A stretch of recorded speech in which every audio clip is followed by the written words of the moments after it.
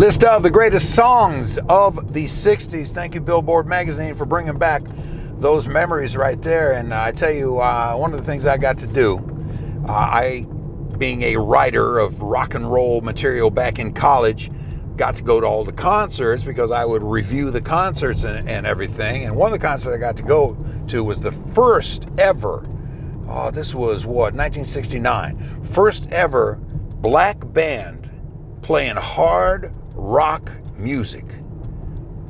It was always, you know, the Temptations, you know, get ready, 'cause here I come. I never met a girl who made me feel the way. Or something like, Papa was a rolling stone, wherever he laid his heart was a home. And when I die, all he left was alone. But these were the first black dudes who were playing hard rocking, and that was Parliament.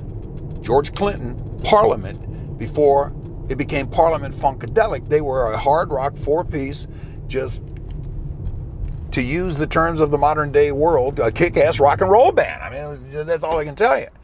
Opening up that show, Richie Havens. I love Richie Havens. I love Richie Havens because of the great work that he did at Woodstock. I didn't go. I saw the movie. My mom and dad wouldn't let me go. I had an opportunity to go to Woodstock in what they now call an old hippie van. And my mom and dad wouldn't let me go. And I was like 18. And it's kind of like, come on, mom and pop. But they wouldn't let me go to Woodstock. That was 1969. Anyway, so the autumn of that year, I am reviewing and interviewing after the show. So down comes Richie Havens into the locker room under the gymnasium where the concert was. And Mr. Havens, nice to meet you. Loved your work at Woodstock. Love your music, all that kind of stuff you say and everything. Okay, just a minute. Would you mind if I just took a moment? Sure, Mr. Havens, go right ahead. Now, you got to keep in mind, I'm like, 18, 19 years old at that time. So, I'm swearing to you. I'm swearing to you. Richie Havens goes to the bathroom at the sink, gets a glass, puts water in the glass. I am swearing to you.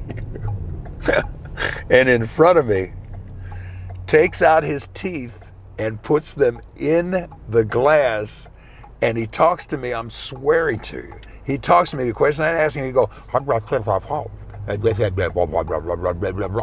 it's kind of like, holy mackerel, this guy's speaking a form of smashing these himself. But he had no teeth.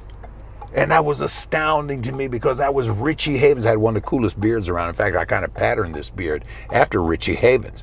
But Richie Havens had no teeth. Now, a lot of people don't know that. A lot of people don't understand. That's one of the ways, especially if you don't have any teeth and you're in a recording studio, ain't nobody looking at you, you ain't got no teeth, you can more or less, slide your words together a whole lot easier, and thus make for possibly a better song than it would have been had you had the choppers in place that would chop up the delivery of the song as opposed to the slurrishness of the words right there.